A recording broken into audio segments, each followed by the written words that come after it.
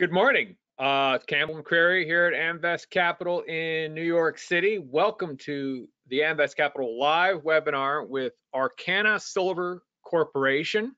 Aurcana trades on the venture as AUN, Alpha Utah Nevada, and AUNFF, Alpha Utah Nevada Foxtrot on the OTCQX.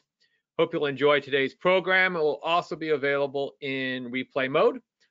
Do feel free to chat in your questions in the question pane of GoToWebinar, or simply email them in and we'll ask them right now. Any question, please. Amvest is a New York-based specialist investment management and corporate finance firm focused solely on the natural resource sector. And all important disclaimer, this call is most definitely for informational purposes only. Very pleased to have with us today Kevin Drover, President and CEO of Aurcana, and Brian Briggs, the COO. Kevin has over 40 years of both domestic and international experience in operations, project development, management, and process reengineering with both developing and producing companies. Previously and most recently, COO of Glencairn, responsible for 2 gold mining operations located in Latin America. And prior to Glencairn, he was the vice president of operations for Kinross. Then to Kevin's left, or his right, is Brian, professional engineer with 30 years of experience in the mining space, both underground and surface mine exploration and operation. He's done everything from exploration, feasibility, and construction through to production. So all relevant things today. And Kevin, if you want to put that in full screen mode, I'm going to bow out and take us through and update us, but cover the fundamentals of Aurcana, please, in the next 15 or 20 minutes, and then we'll grill you guys with the questions. Thank you. Right on. Well, thank you, Campbell. Much appreciated, and thanks everybody for coming and attending. As Campbell introduced, Brian is here with me. He's COO of Aurcana, but he's also CEO of Ouray Silver, and he's lived and breathed the Revenue-Virginius project down here for quite a number of years. And we're going to tag team a little bit on the presentation here. I'm going to give you a general overview of the company itself and what we're doing, where we're going. And Brian is going to give you some history on the revenue. Once we drill down into that side of it, the Revenue-Virginius mine, he'll give you a bit of a background on the history of it and where we are today and on the exploration upside. So let's move right ahead. Just talking a little bit about the projects themselves. We're obviously a silver company. We have 2 projects. We have the Shafter project located near Shafter, Texas, which is not far from Marfa, Texas, some of you may know. It is fully permitted, most recently in production in 2013. It has a 1,500 ton a day mill that's in excellent shape. It's been on care and maintenance. It is at a PEA level. It still requires some infill drilling and a feasibility study. And some of you may know we just recently initiated an equity offering, and one of the uses of proceeds for that is to speed up the Shafter work that we need to do, the technical work. We're in a silver bull market at the moment. We'd like to be able to take advantage of that and not delay some of the work that we've got a plan for Shafter, but to initiate some of that and take advantage of what we hope to be higher silver prices going forward. We have the Revenue-Virginius mine located near Ouray, Colorado. And that's about a 7-hour drive, depending on how you drive. Others do it in 5 hours. It takes me 9. But it's not far from Denver, easy to get to. It's a 30-minute flight, maybe even less, from Denver to Montrose. We have a county road that goes right by our facility, and we're putting this one into production right now. It's our flagship. It is fully permitted. We need nothing to go into production, and there's a mill built, infrastructure, everything in place. So we have two projects, both in continental United States. We're fully permitted for production at both. We just recently closed a $28 million debt facility with Mercurier, and that gave us pretty much full funding to get to production at the Revenue-Virginius mine. Our management team is complete. Myself, I've moved down to Ouray, and I'm actually sitting in Ouray right now. Brian is here. Our general manager, Mike Lee, is here. We've hired, our mill superintendent, all of our mill people, our mine people. So we have the full management team in place right now. The Revenue-Virginius mine is a precious metals mine with a base metal credit. We produce a lead and a zinc concentrate. Gold and silver primarily go with the lead. Zinc is a small amount of the revenue that comes from it, but we do make two products. The feasibility study on this project was completed in 2018, the most recent one, and that was done by SRK Engineering. We internally updated it as recently as June of 2020. We're low cost to production as per the feasibility study. We're $8 an ounce on a silver equivalent basis. If you take the base metals and take that as a credit to cost, as a silver equivalent, then we're right at about $11 an ounce. So we're in the low end of the spectrum when it comes to production costs here.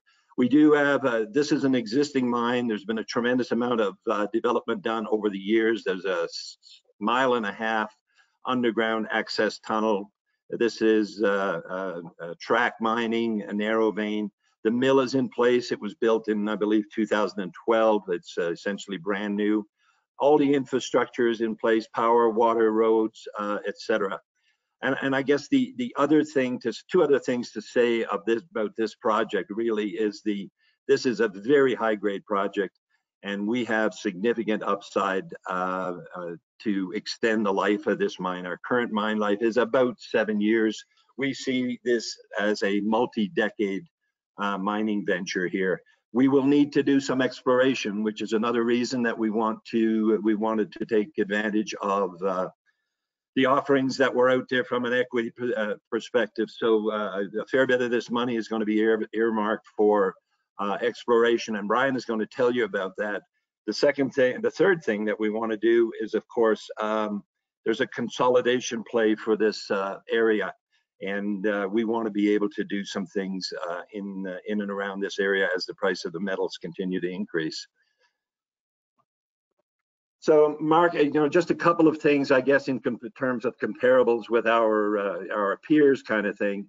Our market cap, relative to our peers, we believe we're way undervalued here, and I think that we deserve a bit more respect in the industry than what we've got right now. But as everybody many times say, that you have to show me. So that's what we hope to do here in the next while, and we're certainly, where we're headed is we're headed to create shareholder value. You need money to do that, and we're about to do that, to be very honest with you. The grade of this deposit is very high. We're at 37 ounces per ton. As you can see here, it's 1,012, and we're the highest of the lot. We're probably arguably so, but we're probably one of the highest grades, if not the highest grade mine with a proven and probable reserve. We have a very low cost profile, as you can see on the right, 1071. So we're in a very good place. Mine life at this stage of the game is about 7 years, but as I said previously, we see multi-decades here. This is the share structure as it stands right now. 237 million shares outstanding, fully diluted. We're 327. We do have debt of 28 million now, and we have a cash balance of around 30 million. That will grow here in a little bit once we close our current equity offering. Just going to talk a little bit about the project itself, and now we're drilling down into the weeds here. And Brian, I'm going to let you talk about this and a bit of the history on the project itself, if you would go ahead. Sure, thanks, Kevin. I've been involved in this project since 2015. This was a past producer in 2014, 2015. It's a historic mine, and most of the production was from the 1880s through 1916. 1916, the mill burned down, and the property laid fallow for a number of years. There were a number of groups that came into this property since 1916 up until 2011. Hecla and Ranchers Exploration came in the 80s, did a significant amount of drilling and development underground. They did do some stoping and ship some ore, but they diluted the ore due to the narrow vein and didn't probably use the correct mining method at the time. And silver price was depressed when they shut it down. So, but that development, that drilling became kind of the core of this feasibility study. There was additional drilling done later, but the 80s work was significant. In the 90s, Sunshine Mining came in. They did some additional drilling and they rehabbed the portal, but again, they let it go. In 2011, a company called Star Mining came in, and they really started this off into today's scenario. And then they put about $50 million into the project. They built the mill, they permitted it. There was an accident at the mine. A couple miners were killed, and Star Mining decided that they didn't need to be in the mining business anymore. They sold to Fortune Minerals. Fortune Minerals came in, took down a $27 million debt facility with Lascaux Resource Capital. They commissioned the mill. They did produce a reasonably good concentrate.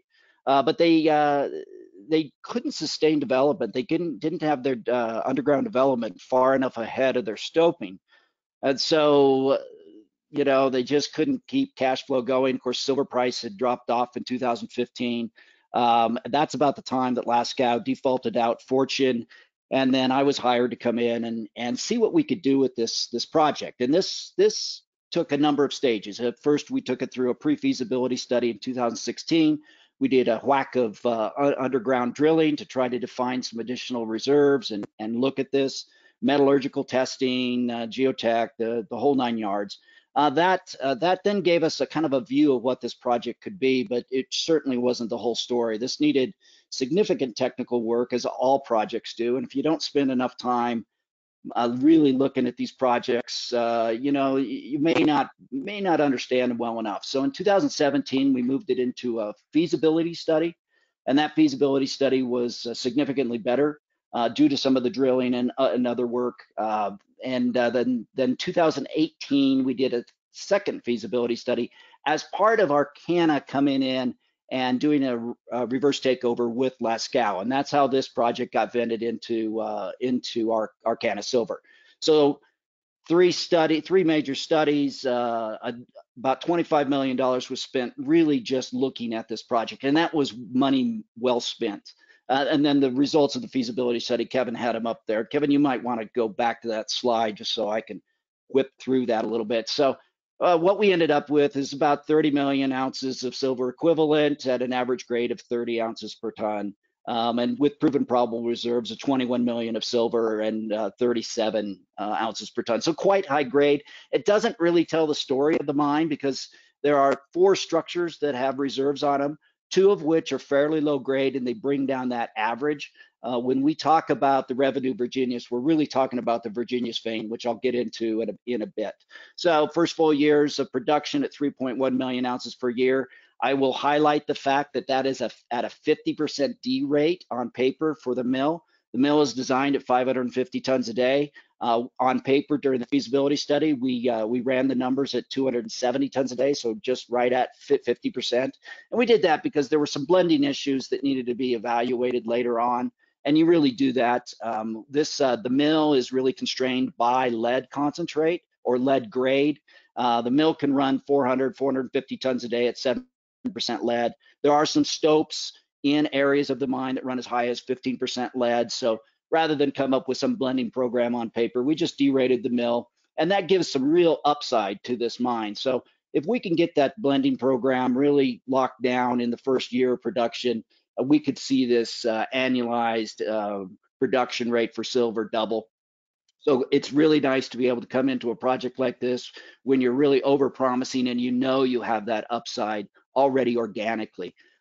Silver is the highest revenue stream. It's 71% at the feasibility study numbers of 1850 silver. Of course, we're at 26 silver right now, so that number is a little higher. It's about 77%. So if you want to go ahead and move on, Kevin. I'll talk about the NPV as well. So we're showing 75 million NPV for the feasibility study. Current metal prices kick that up about double. And again, the IRR about the same. It's double at today's metal prices. The mill is underground, which is the next slide. It's unique. It's a unique site. Very steep topography around us. So we really want to get everything underground. There are some avalanches that come down around the mine site. So the smaller you can get your footprint, the better off you are. So the whole mill is underground. It's currently going through an upgrade. We're going to put about $8 million into that upgrade. The Brahma Group is on site right now for construction, and Bar Engineering is doing the construction management. Bar completed the final design on the mill upgrade, and it's really about increasing flotation capacity and removing some bottlenecks in the crushing and grinding circuit that were identified in the previous operation. As you can see, it's a very tidy mine site here as far as a surface footprint. Of course, if it's an underground mine, which makes permitting much easier. We are doing an upgrade to the passive water treatment system that is currently in place. That should be commissioned within the next week. It's a 5-stage passive water treatment system. The water quality coming out of the portal is quite good, however. It's drinking water quality, very low in metals, but we do have to have some treatment on this in order to discharge under our current discharge permit with the state of Colorado. We are upgrading the rail yard as well. Right now, there's a big building going up over where we're going to park all the trains and dump cars and so forth. And of course, the mill is underground. So, and we have two tailings storage facilities. The one in the foreground there is our current summer storage facility, and we just completed the construction of a winter storage facility, which is off the slide and towards you. Go ahead and move on, Kevin. All right, so let's get to the meat of this, really. So this is a small portion of our current land package, but it does show the most important. The underground workings are accessed through a 1.5 mile long tunnel. It's called the Revenue Tunnel. It was developed from 1890 through 1895 by A. Reynolds, who owned the mine at that time.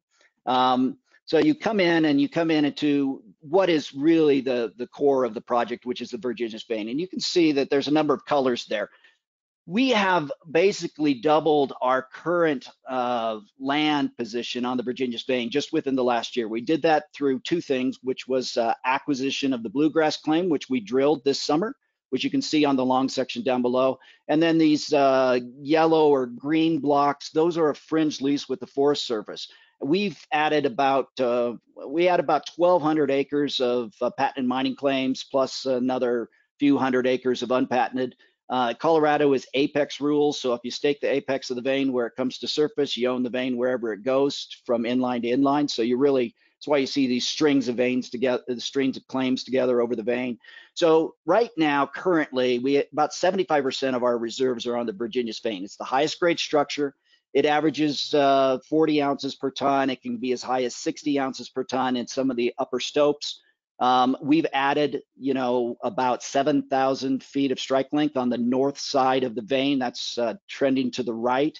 That's that exploration potential we have there. So we've significantly added our ability to explore this vein. This drilling program that happened this summer, nice structure, which is what we expected. We have mapped and sampled on the surface. The Virginius vein had some nice hits.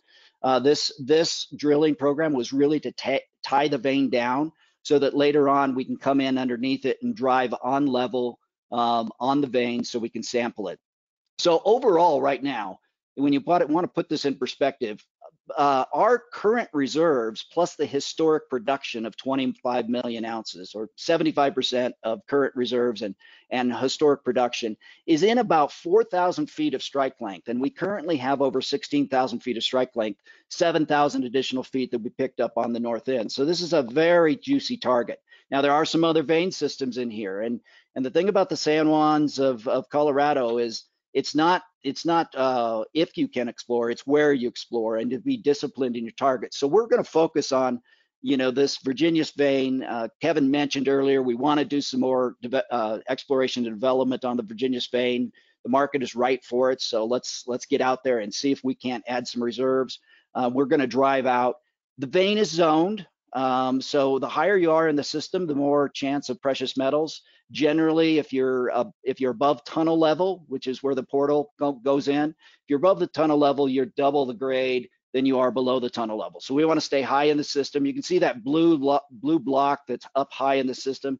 Those stopes up there that are part of the reserve are averaging 50 to 60 ounces per ton. If you get below the tunnel level, they're averaging more in the 30s. So we want to stay high in the system. So there's 3 stages to this project that I see, and I've spent 5 years here, so it's been kind of a labor of love. My family's from the San Juan Mountains, Colorado. There's 6 generations that we've spent here.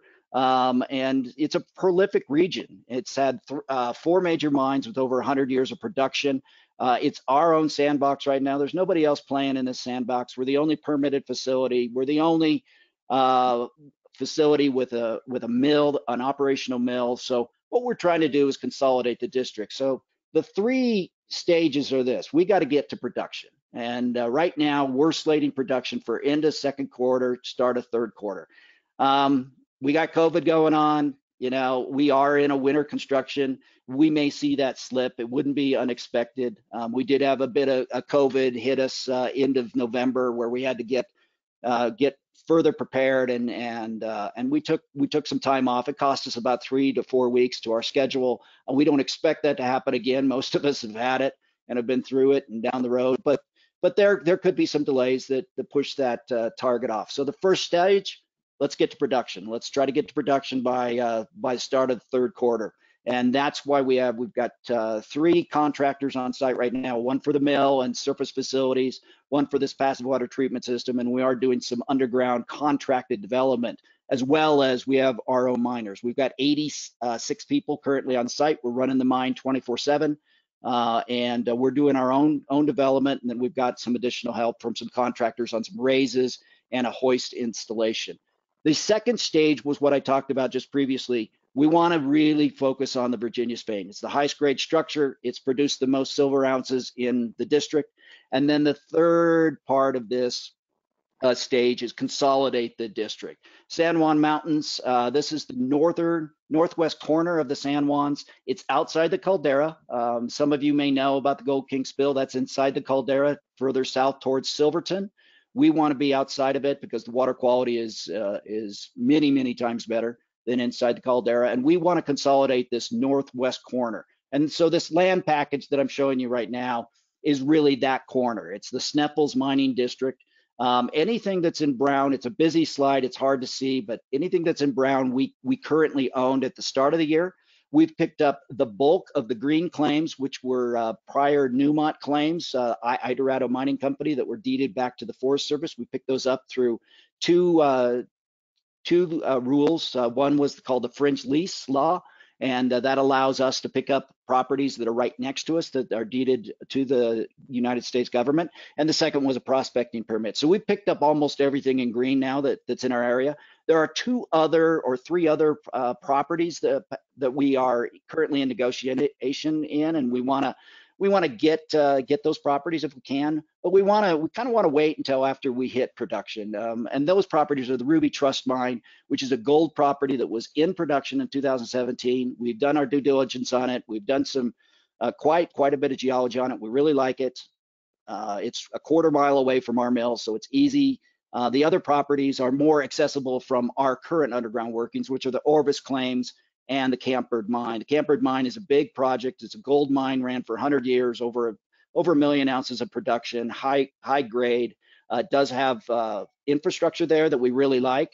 We have infrastructure that it's got two tailings ponds that are active that we could add to our tailings capacity. It's got a 10,000 foot completely rehabbed underground tunnel that intersects the Campbird vein down south.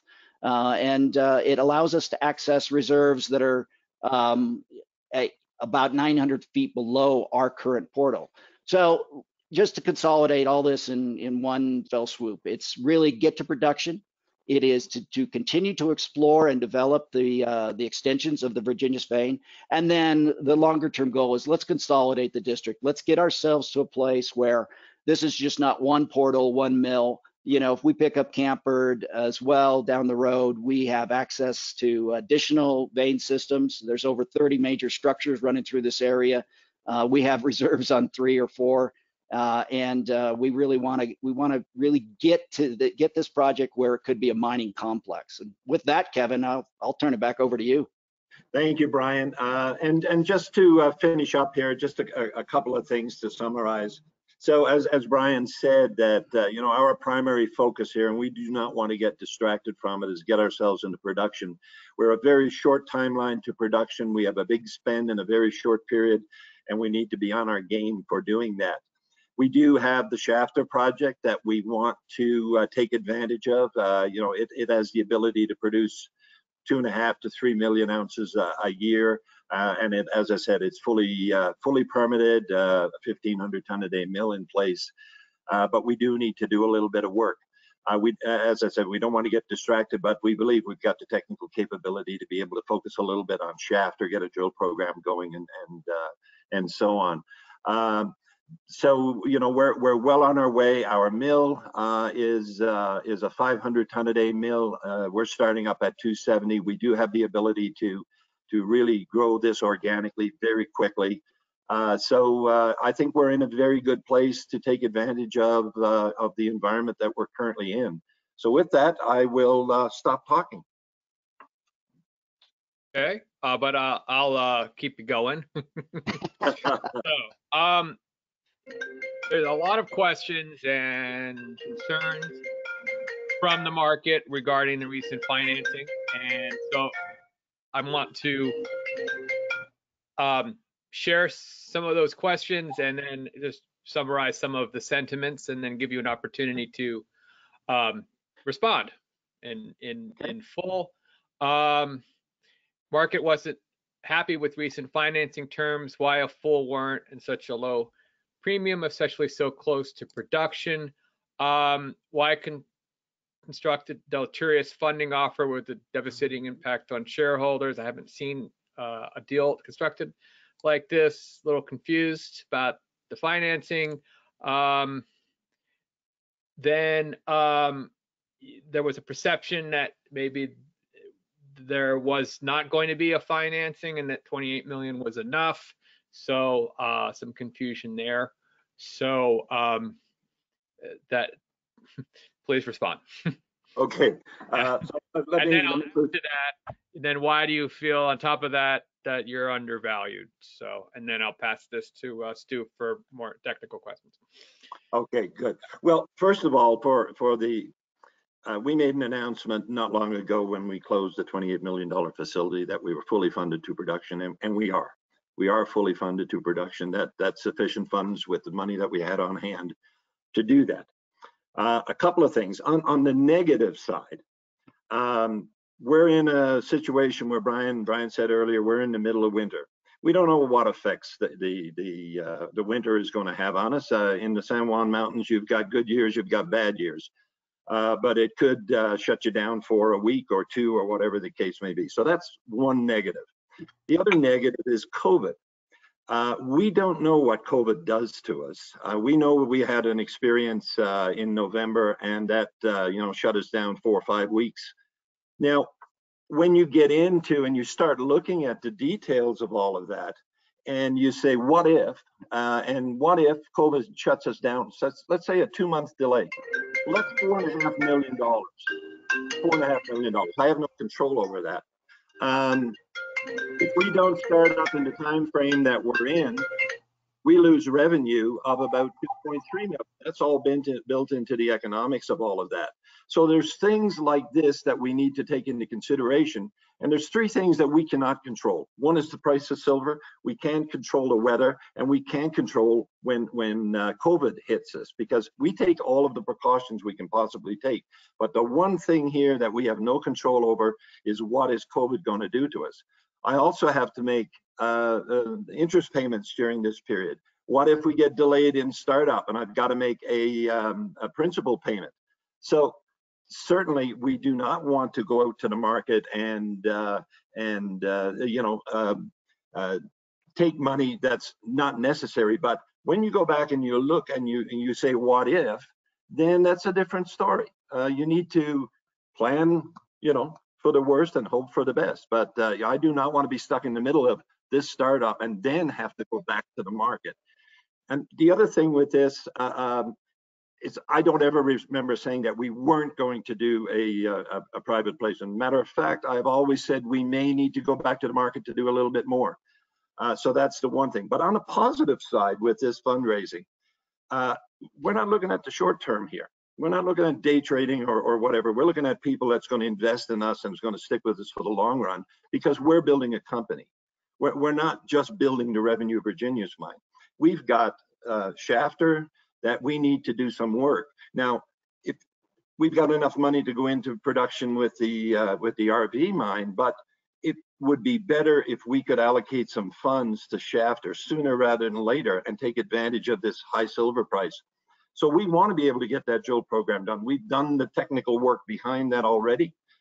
So that's certainly one of the things. We want to be able to explore that Virginius vein. Right now, we got a 7-year mine life, and I got beat up severely over the last couple of years because we only had a 7-year mine life. So with that money that we're bringing in right now, we're going to have the ability to do the exploration on the Virginius vein that Brian alluded to earlier. And in addition to that, the Camp Bird mine, the Ruby Trust mine, these are all very valuable assets for us to acquire.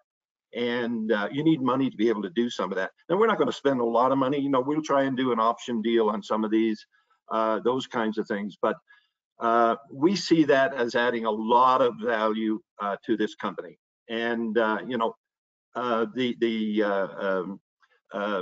a go-forward basis, this is going to add a lot of shareholder value, to the future. Okay. And Kevin, if you could put up a slide in your deck, so something to look at, and we can. Can you see that? Yeah, perfect. And then might there have been better deals? Is this what the market was going to bear, a full warrant and all that? And any thoughts on? Yeah, I believe so. We're a narrow vein mining company. There's still a lot of disbelievers out there that we can perform on this. If you look at where we price the shares, our 30-day VWAP on this was $1.03. So if you look at it that way, it was a 3% discount to the market. And that included the last few days just before we announced the deal, where we had tremendous volume. If you look at it just on a December basis, we were 96 cents. So to try and place this deal, at a higher price, then that would be problematic. We see anyhow. So we thought we priced it in the right place. Gives people an opportunity to get in, and I think we're all going to make money. Just a little bit of patience is required here, and I think going forward, this is really part of building the company. Okay, thank you. And we're going to change the subject now. Stuart, moving forward with. Yeah, thanks for the presentation, Brian and Kevin. And then, so on the RV mine, so the mill's going to produce 2 different concentrates that Trafigura is going to purchase. Is that right? That's correct. Yeah. It's a 5-year offtake agreement with Trafig. Got it. And put up a slide back. Yeah. Oh, sorry. Yeah. And then the final concentrate, they've done full analysis. They know what, all the elements are in there, any penalties, etc. It's all finalized. Yeah, all of that is finalized. We have a reasonably clean concentrate. Yep. Contrary to other areas in Mexico and other places, we don't have high arsenic. We do have a bit of antimony in there, but for the most part, this is a pretty good concentrate. It's a premium lead con. Right. And then the last bulk sample, how many tons did you guys do? Is that? They take all the production for that 5-year period. Yep. And Okay. we have the ability to renegotiate on an annual basis the terms. Got it. Given the strong precious metals market, are you finding it hard to get staff now? You're ramping up, operation, activities at site. We're fully staffed. Got it. Yeah, we just hired the last major position that we needed to fill was the mill manager position, and Yep. and he came on board on Monday. Ian Larkins is his name. He came out of Nevada Copper. Got it. Great. And I know the mining method's been something you guys have tweaked and I guess perfected from previous operators. If you could comment on that and how labor intensive it may or may not be. Yeah, I mean, so the historic mining method for this project from in the 1800s and early 1900s was Resu, and that's not it's not as commonly known. I mean, there are a number of different mining companies out there that use it. Great Panther, Coricancha. I mean, it's used around the world, not so much in North America. North America's tended to turn to more mechanized mining. This is a very narrow vein. The Virginius vein is the narrowest of the bunch. It'll average a foot and a half wide. And so the mining method is very important.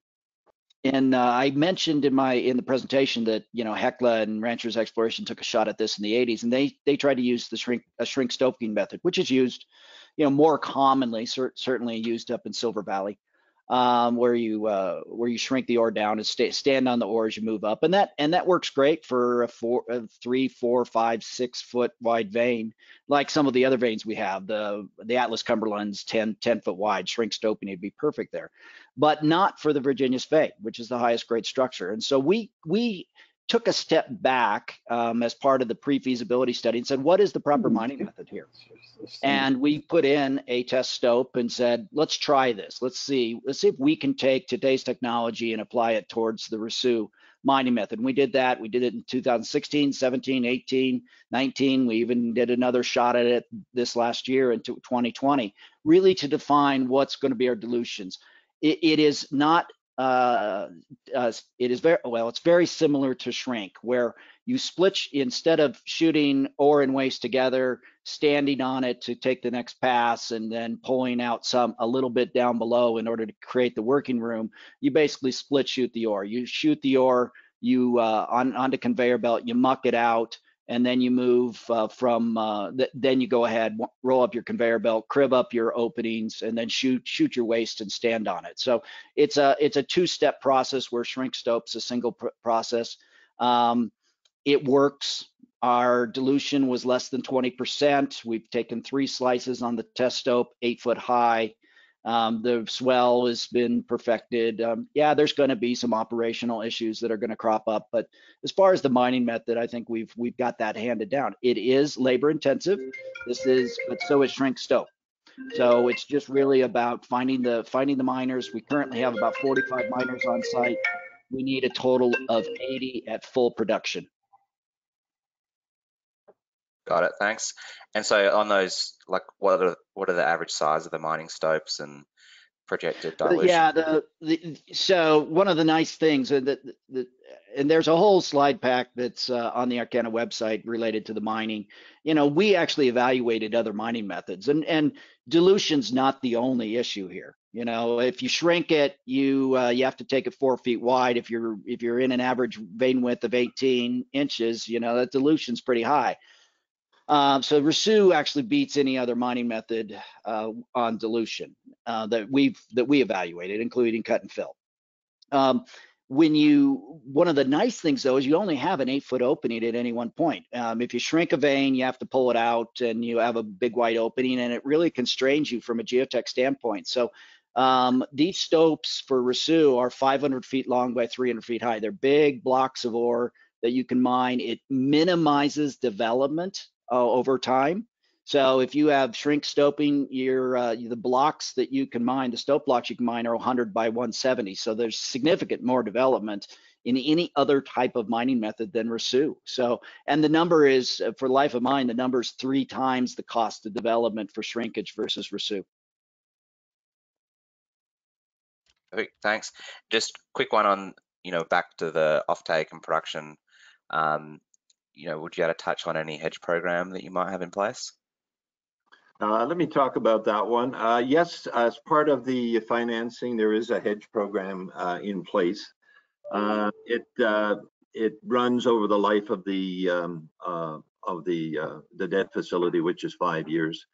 It's about 29% of our production, of our silver production, right around 3.2 million ounces. We haven't announced the actual terms of the hedge itself. There's no margin call on the hedge position. We're in the mid 20s for the hedge itself, for the downside, but it's in place to cover the downside just in case. We're unexposed. We're exposed to the daily price of silver. So most of our 70% of our production, we're going to get paid at the spot price on a go-forward basis. But yeah, and the debt facility itself, just to touch on that, it's 28 million. It's a 12-month grace period on that. We do pay interest in it. Our first principal payment is, next December. It's a 5-year term. The interest rate drops to 10.5%, I think, upon commercial production, achieving 400 tons a day, or 400 tons a month, I guess it is, for concentrate. So it's prepayable anytime without penalty after the first 12 months. Okay, thanks. I'll pass it on to Artie. Thank you. What are your flotation tailings and any environmental concerns or further treatment for flotation tailings? No, our tailings are benign. And one of the interesting points about this is in 2017, I really looked at this, at the tailings capacity and can we create byproducts here, that also have value. 100% of our waste is currently sold or donated to Ouray County for road base.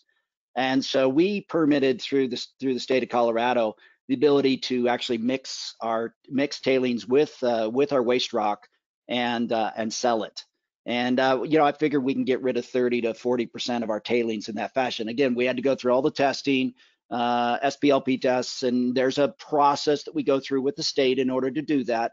But it really highlights the fact that these are very benign tailings. It doesn't do you any good to ship your metal out to the tailings pond. So we're looking at 95, 96% recovery on lead, on silver, on zinc, and on copper, which we do. We do have a bit of copper, and there is a copper circuit designed for this mill. It's just we don't have enough copper in the current mining areas to turn that system on. Later on, we will. If we get into the Atlas Cumberland, that's going to run 2 to 3% copper. So we'll probably turn that circuit on. There are no other environmental issues. By the way, I'll highlight one more thing, and that is we've been doing. This is a historic mining area, so there is some heritage there that needs to be cleaned up. And so we've been partnering with Trout Unlimited on a number of cleanups around us, not on our properties actually. We just finished one this year on the Atlas tailings, which is right next to us. It's Forest Service land, and we put $350,000 into a cleanup to clean up a historic tailings pile with Trout Unlimited, and we got full super fund Good Sam on that with Trout Unlimited from the EPA. Thank you. How long is the ramp-up period, and how smooth ramp-up period you're expecting? Well, the mill's run before. There are some additional circuits to this and additional flotation capacity, but it's run before. The ball mill's run before. The crushing circuit's run before. We're doing some modifications. We're streamlining the process. We did take out the hydrocyclones and put in screens. Our grind point is 130 microns, so it's actually quite coarse. But we expect right now about a 3-month ramp up. We expect to commission the mill sometime in wet commission the mill in June, May or June, and then start putting low grade ore through it sometime shortly thereafter. And then you'll be in the stopes underground, and you'll start shipping some of the higher grade product out there. So a 3-month ramp up is I think adequate for this mill since it's run before, and I'm hoping that we can beat that. And I fully expect that we should. I know Kevin thinks that we can beat it. And You mentioned some unexplored veins in the project area or close to the project area. When we think like 5-6 years ahead of the production, do you think having an underground mill will be a disadvantage for long future? Well, yes. You know, when you create an underground mill, you have limited space. So, you know, we have the excess capacity right now, right? So we're on paper, we're saying 270 tons a day, 3 million ounces a year, and you got 50% excess capacity. So we're going to find a way to fill that excess capacity, and that might be the Ruby Trust. That excess capacity is really tied to lead grade. The Ruby Trust is a gold fluorite vein with very low sulfides. So adding that ore into this mill allows us to go right up to probably 550 tons a day. At that point, you know, expanding this mill is problematic. You'd have to go blast out new areas underground, which can be done. It's not something that you couldn't do. But, you know, maybe the longer term goal would be to go ahead and finish the acquisition of Campbird and have that property next to you that has a mill site. There was a mill there in the 80s, got dismantled and shipped to Mongolia, but you could build a mill right there, put it on site. You could have 2 access points to the underground workings, and you have numerous structures. So maybe you're looking at, you know, 5-6 years from now, maybe you're looking at 1,000, 1,500 ton a day mining complex with 2 mills, 2 sets of tailings ponds, and multiple access points to, you know, over 30 major structures. That's the long-term goal. It can be realized. I think Kevin touched on why we raised some additional money. I think it's I think the faster we can consolidate the district, since we're the only game in town, the better off that we're going to be for shareholder value. Thank you, Brian. And Campbell? Sure. So some fun questions that have come in, and I'll ask them one after the other, and then we'll move to the next one.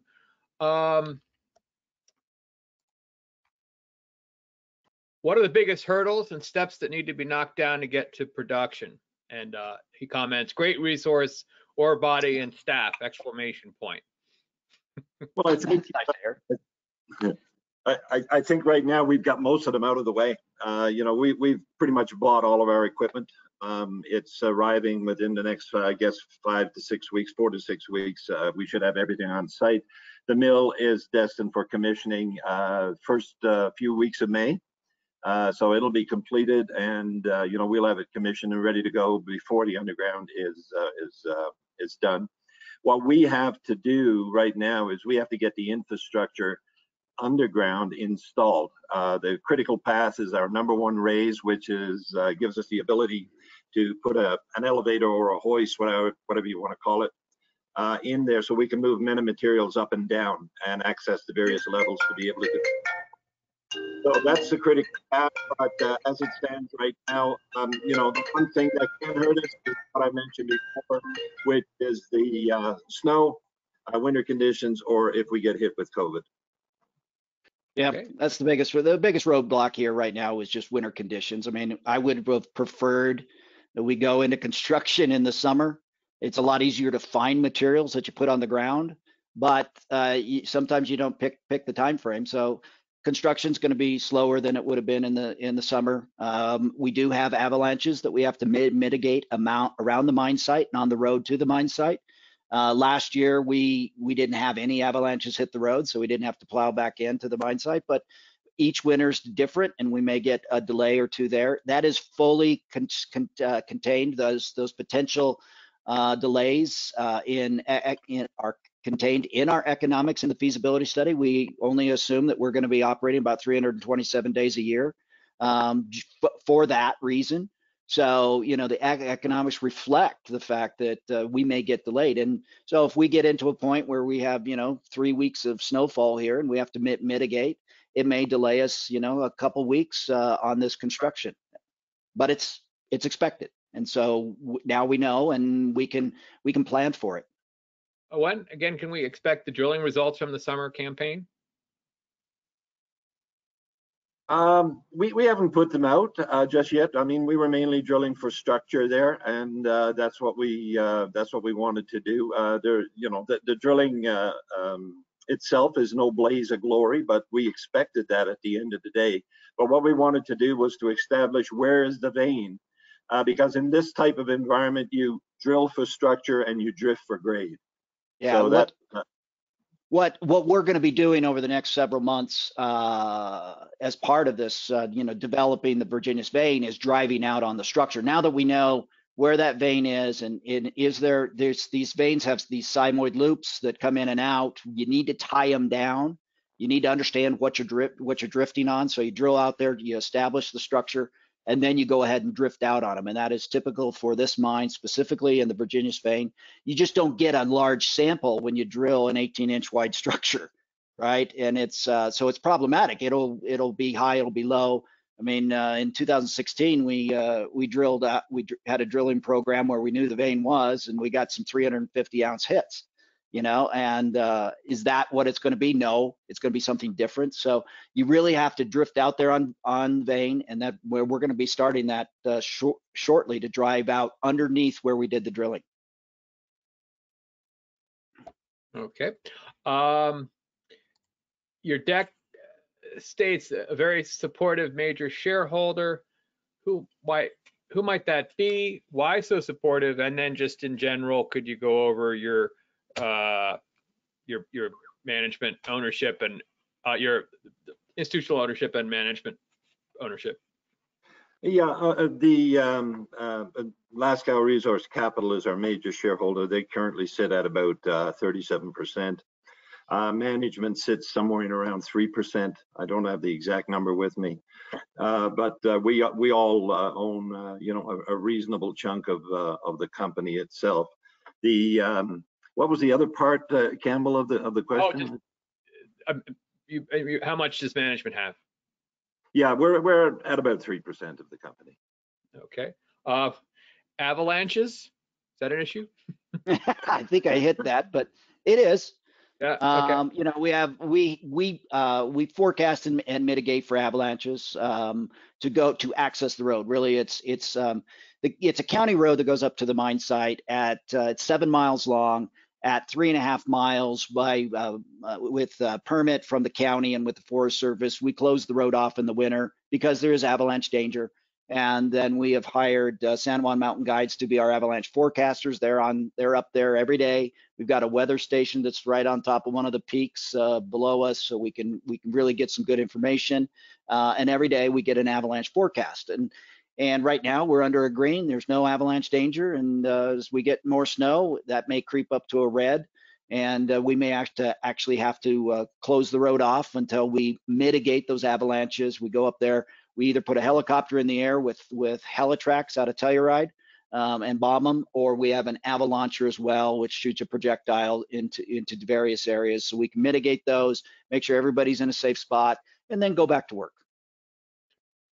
Moving on to Shafter for a moment, ASIC, silver ounces, etc. Say again, Campbell? ASIC per silver ounce for Shafter. I think the resource on Shafter is just under 20 million ounces. Okay. All-in sustaining cost is a little higher than revenue. It's I think it's 12 or so. Yeah, it'd be about 2 to 2.5 million ounces of production. All-in sustaining cost of it's something like 12 to 14, I believe, something like that. Yeah, and that's a PEA, and they're notoriously bad PEAs. So that's why we're moving to a feasibility study. We've got a drilling program designed. We'd really like to kick that off shortly. That's part of the raise because we need some infill drilling, and then move this thing into a feasibility study by third quarter and really have a better understanding of that deposit. And Val Pratico, our chief geologist, is really heading that up right now. And Val's a grizzled veteran in the exploration business. Thank you. Stu had some final question. Yeah, just want to touch some more on Shafter. I know it's kind of been tucked away in the presentation at the back over the last period of time whilst you've been focused in Colorado. So just plans this year. What's the exploration budget? What are you going to be doing at Shafter? And But we don't have approval just yet from the board to do any of the things. But we put a program together, and you know, we're going to have to look at the use of funds. Basically, I think it's about an $850,000 program that we see right now for the drilling program itself. You know, on top of that would be some money for a feasibility study. Brian, I think you can add a little bit more color to that, right? Yeah, so the Shafter deposit was really developed by Goldfields back in the 80s, and there's two parts to the Shafter story. One is Presidio, which with the historic workings, and then there's the Shafter deposit. The Goldfields put a shaft down, did quite a bit of development, drilled it out. We really like the Shafter part because it's virtually untouched. There has been no stoping in that area at all. So we really need to tie that down. And one of the things that we saw in the PEA, which was quite interesting, is the PEA didn't really bring in the gold credits, which we've got some hits out there of quarter ounce or better in Shafter. So we really want to tie those down and put the infill drilling in. That's as Kevin said, it's $850,000 for the drilling program. Again, no board approval yet to move forward with that. And then, you know, you're going to follow up with starting the feasibility study. So that could be another, you know, $750,000 to $1 million. But that should be after production at the Revenue-Virginius. You know, the drilling program might be prior to that, might be. It depends on the board approval. And then, but we'd like to complete that sooner rather than later to move the technical side of Shafter along as fast as possible. And we really need to get through a feasibility study to lock down those numbers. Yeah. And the capex as per the PEA for Shafter was about $20 million, $22 million, I think it was. So not a lot of money, but mostly all development and drilling. And is it also narrow vein mining there? No, it's it's a manto. It's a replacement ore body. It's virtually all silver. There's a little bit of sulfides to it, but it's mostly oxide. Got it. It's cheap mining, Stuart. You know, room and pillar, right? Room and pillar. Yep. And how's the quality of the infrastructure in place from, you know, past operations? Excellent. Town of Presidio is, I don't know, 10 miles away. Marfa is 37 miles away. Road goes right by it, basically right through it. Yeah. The mill is there. It's 1,500 ton a day mill. It's in excellent condition. We have 3 guys down there that do, you know, environmental. We've maintained all of our permits. We have the power is still turned on. So, you know, and it's, you know, with some underground development and that pre-production work that Brian talked about, the feasibility study, we wouldn't want to go back at this thing without doing the feasibility study. So, yeah, but we're in good shape. Yeah, holding costs are $440,000 a year all in. That includes the 3 guys and permitting and everything. So really easy to hold. Right. And is it permitted above 1,500 tons per day, or that's? It is. Yep. Yep. Right. Well, thanks. That's all for me, Campbell. Yes. Are you permitted to increase with additional mill? Yes. Where basically? Are we permitted to build another mill? No. In Colorado, and to increase production. But we can increase production to the mill throughput. We have a 112D, which virtually doesn't have any maximums on our throughput at this point. Not that, you know, maybe if you started looking at 3,000-4,000, you'd get some questions from the state. But where we're at right now, we can run our current mill at whatever capacity we can get out of it. How difficult would it be to re-permit the mill at the camp, Bird? Is that an issue relevant? Well, yeah, I mean, I think there's, you know, I've been in Colorado since 1997. My family's from here, as you know, and I've permitted a number of different properties in Colorado. And I think there's a misapprehension, understanding of Colorado permitting. It's not as hard as people think. I mean, the Star Mining Group that permitted the Revenue-Virginius did that in less than 2 years. And that included the mill and the tailings ponds. So it's a fairly rapid process. I've permitted elsewhere in the world, including up in Yellowknife, and that's a long, arduous process. Of course, when you're dealing with an underground mine with a small footprint, there's only a couple things you really need to worry about. One of them is water quality, You know, that's probably the most important thing that you have to deal with. And when you're dealing with outside of the caldera and the San Juans, you're dealing with really good water quality. Still have to get a discharge permit. Still have to have some treatment. Again, we're running passive treatment at the Revenue-Virginius because I really didn't want to deal with perpetual water treatment long term. So we put in a passive treatment system. It's good for current operations, and then it's just going to stay in place post operations for reclamation. Okay. Could you give some more background onto the relatively lower the relatively low management participation? That was a concern of the 3%. Well, management's just coming on board.